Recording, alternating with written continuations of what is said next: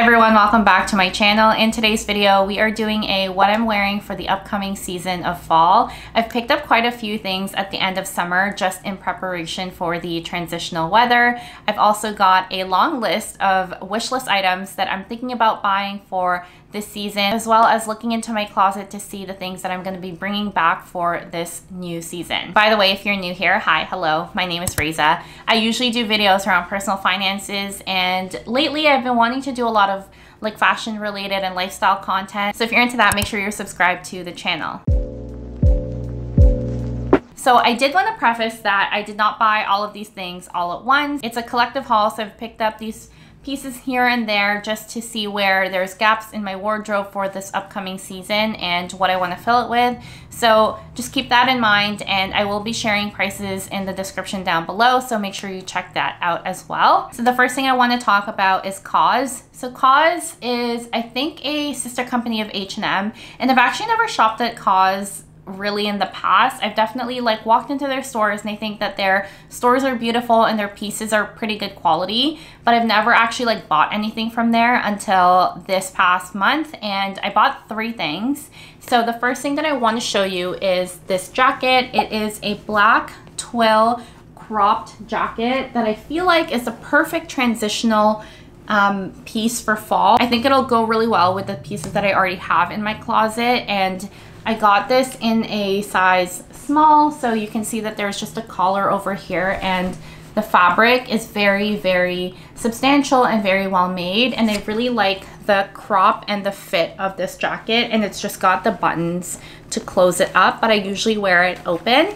And I like pairing this with jeans and just like a plain t-shirt. I think it really like elevates the look. So I've definitely worn this quite a bit, and I think this is my favorite piece that I've picked up for my COS haul. I did pick this up at their Gastown location, so if you're looking for something like this, I would highly recommend looking at COS. This was around $150 Canadian, and I do think that it's worth the price just because it is an outerwear piece that you can wear with so many things. The next thing that I bought from COS was a suit vest. I feel like suit vests are having a moment. I think that they were definitely really big this season or this past summer, and I wanted to add one that is in a lighter color. I have one already in black, and I've worn it a ton in the summer, and I'm also wearing it throughout the fall, but I wanted one just in a different color, and I really like this one from COS. So you can see that the buttons are hidden on this one, so you can't tell, and it's also got a bit of a belt detailing at the back as well. And then the last thing that I picked up from COS are a pair of trousers, and it's going to be hard to kind of show them on camera because they're really long,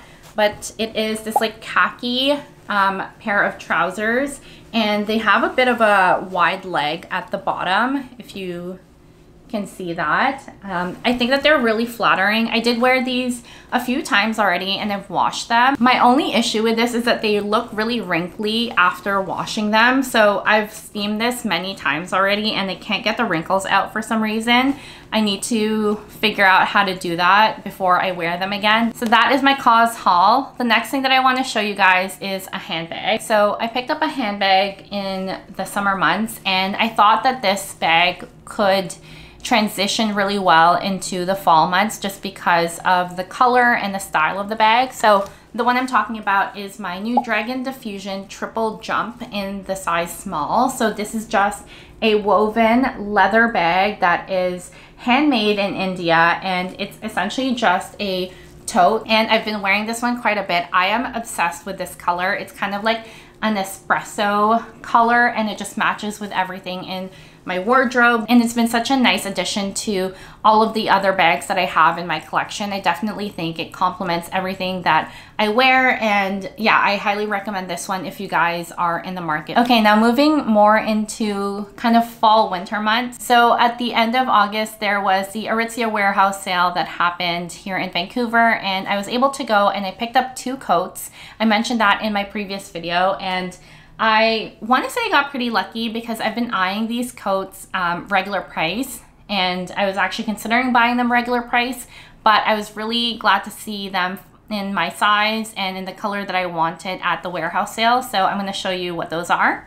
I feel like it's going to be tough to give this coat justice because it is a very long coat and it's in black, so it might be hard to see. But I got the O'Hara coat from Babaton. This is originally $398 without taxes, and I picked this up for $99 at the warehouse sale. And it's just got like a very structured cut. So it is very, very long. It's like past my knees, and it's got shoulder pads at the top here. So it's a very structured, almost like a blazer style coat, except it's just elongated. And yeah, I'm really glad that I found this at the warehouse sale. I need to figure out how to style this because it does look very formal, and I want to kind of dress it down a little bit with maybe sweats and a hoodie or something like that. But yeah, it's got a single breast, there's 2 pockets here, and it's got that collar that you see on most blazers. It is lined, but it's not too heavy, so I think it's perfect for fall. I feel like when it does get into winter, I would need something that is a little bit thicker than this. And speaking of that, I found another coat that I've been eyeing on the Aritzia website, and I was able to find it at the warehouse sale. So let me just grab it. Again, it's gonna be pretty tough to show this off on camera in its full glory, but I will attempt. I got really lucky and I found the Aritzia slouch coat by Babaton. This is one of their coats that they bring back every single year. And honestly, I feel like everyone in Vancouver, maybe in Canada, has this coat potentially, but I wanted to get it for myself in this like camel color. And yes, this is the Aritzia slouch coat, and it is so well made. It is a little bit oversized. I got mine in the small. I probably could have gone down to an extra small. And again, similar to the previous coat, which is the O'Hara coat, it's really, really long. So it's past my knees and it is a little bit oversized, but it's just got a double-breasted kind of design. I have had camel coats in the past, but I've since sold them. So I am missing this type of coat in my closet and in this color. And I'm really excited to be wearing this for the upcoming fall and winter season. I think that it's gonna definitely last in my closet for a long time just because of how well made it is and just the fact that it's a very classic style of coat. So that is the slouch coat, and similar to the previous coat, it is $398 on the Aritzia website, but I found it at the warehouse sale for $174, which I found was a pretty good deal. So I'm very thrilled to be adding this to my wardrobe for this upcoming season. Okay, so that is everything that I have already purchased for the upcoming season. And as I mentioned, I have already created a list of things that I am considering buying. I kind of take a look at my wardrobe at the end of every season and see if there's any gaps and if there's anything that I need to add to my collection. I try not to like buy too many things or buy things that are too trendy. I really like to invest in the quality of the thing so that I don't have to continue to buy it every single season. So there are things on this wish list that are maybe a higher price point, but that's just because I want to make sure that it's exactly the thing that I want and it's also going to last me a really long time.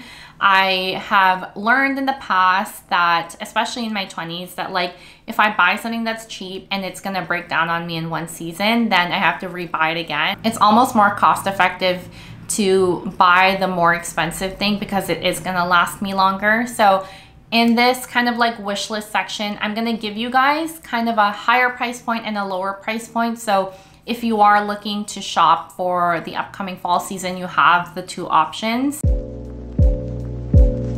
So the first thing on my wish list is a pair of straight leg blue jeans. I think that the trend in the summer and over the last couple months is definitely more like wide leg, loose, low rise jeans. And I just want a pair, and I don't think I have one in my wardrobe, that is a straight leg and a true like blue denim that I can wear kind of like throughout the colder months. So I'm thinking of more darker washes and just more of a classic cut. So if you think of like the Levi's 501s, like that's kind of the style that I'm looking for. So I've been looking around the different brands to see what is out there. And the first one is, as I mentioned, the Levi's 501s, which I will put a photo here for you guys. And this is around like 120 Canadian price point, which I think is kind of like the going rate for jeans nowadays. So I definitely think that Levi's is an amazing brand for jeans. Obviously, they kind of, if you think about denim and jeans, you think Levi's. So that is one of the options. And the higher end option to that is the A. Goldie Harper jeans. I have not seen these in person yet. I've only seen photos online, and I want to try these on as well, but they are double the price of the Levi's 501. So I'm really hoping that the 501s work out for me so I don't have to buy the higher end price point ones.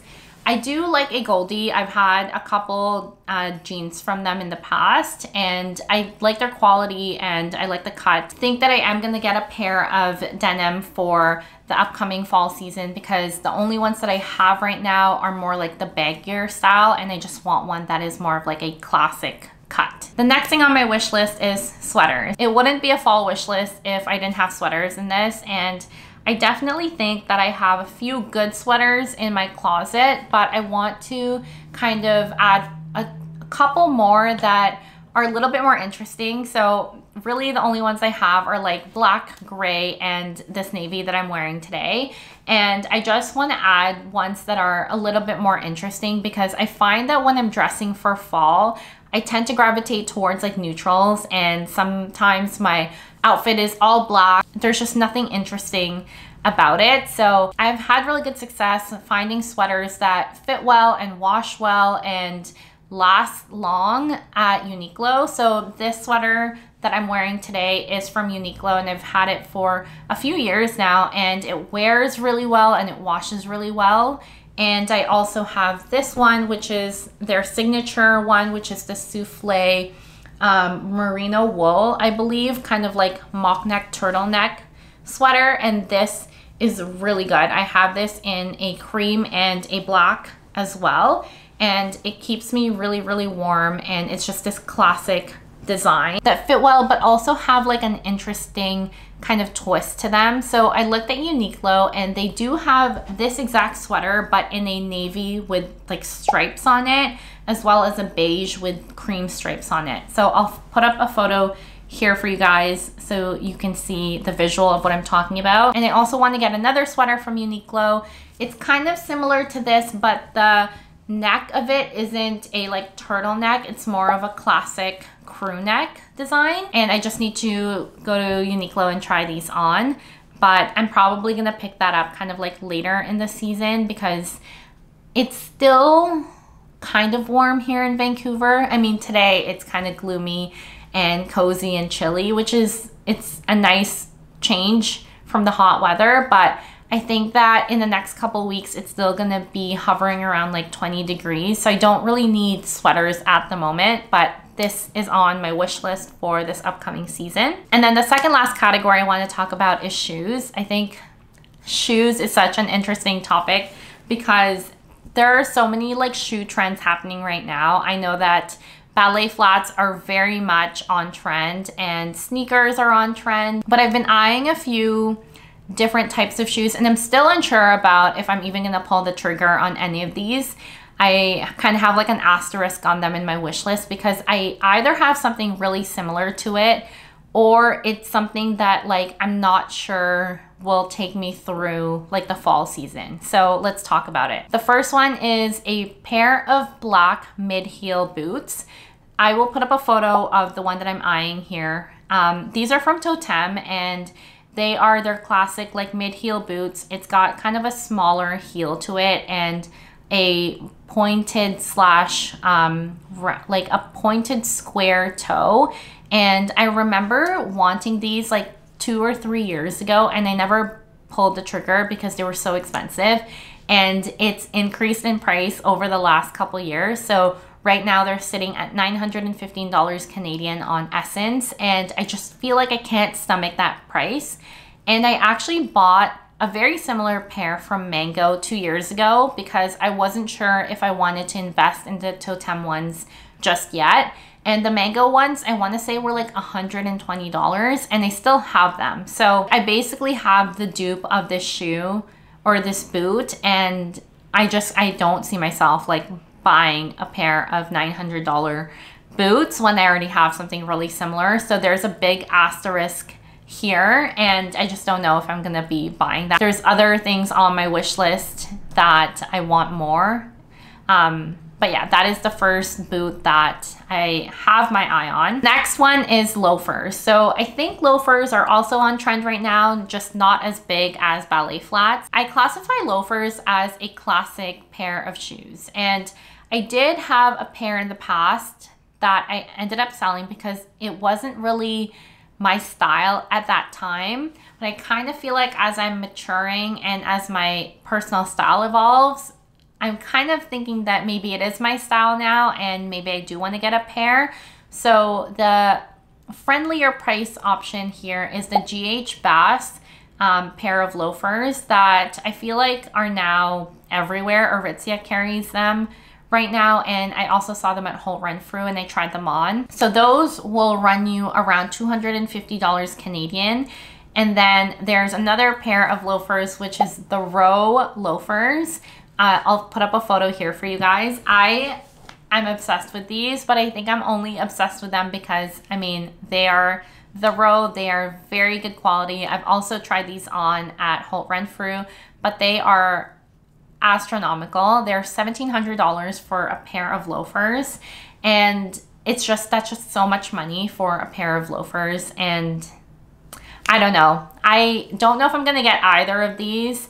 And if I am, I'm likely going to get the cheaper option just because I cannot afford the Row loafers. I wish I could. But yeah, I'm not even sure if they're even my style right now. So I think I just need to like mull this one over, but they're kind of on my radar at the moment. And then the last shoe that I want to talk about is kind of different from all the other shoes that I currently have. I don't think I have a pair of these in my wardrobe yet, but they're essentially just kitten heels. I follow this Instagram influencer, let's call her. She's based in Paris. She's actually a stylist. And I just really love her style, and I think I really resonate with her style. So I'll put up a photo of a few of her looks. She has a couple pairs of kitten heels that she has been wearing all around Paris, and she just looks so chic, and I kind of feel like that's the look that I want to go for. The only thing is it probably doesn't go with my lifestyle because all I really do is go to my 9 to 5 Monday to Friday, and my 9 to 5 is very casual. Like no one really wears heels at work. So I think that it might be strange if I just show up in a pair of heels, but also who cares? It doesn't matter. I can wear them if I wanted to. Anyway, I have been looking for a pair of kitten heels that are similar to how Sylvie wears them. I found one from Aid. I'm not sure if I'm saying that brand correctly, but Aid has them for around $500, which I know is still so much money. So they're not even really the cheaper option. And then the other one are the Manolo Blahnik's Maysails, and these ones are a classic from Manolo Blahnik. I used to not really care about kitten heels because I feel like it's just not really part of my lifestyle anymore to be wearing heels. I used to wear heels a lot in the past, and living in Vancouver, everyone here is just, I don't know, like super casual. And if you're wearing a pair of heels, I feel like people are gonna be like looking at you weird because yeah, everyone is in like workout gear essentially. Anyway, those are the 3 shoes that I have in my wish list. But the last thing that I want to talk about is perfume. So I'm kind of slowly getting into perfumes. I have the Jo Malone Wood Sage and Sea Salt, and I feel like I would say that that is one of my favorite scents. And I am also a really big fan of Byredo. I had their Mojave Ghost maybe last year and I ran out of it. I just haven't purchased a new one, but I really like that scent as well. And I want to kind of get a new fall scent, and I don't have a cheaper option for this one, unfortunately, but the only scent that I'm eyeing that I have tried on a few times already is the Byredo Bal d'Afrique perfume. I'm hoping I'm saying that right. I'm terrible at explaining the scents of perfumes and the notes and stuff, but I'll just read out to you what it says on the website. So it says that the top notes is African marigold, bergamot, and bushu.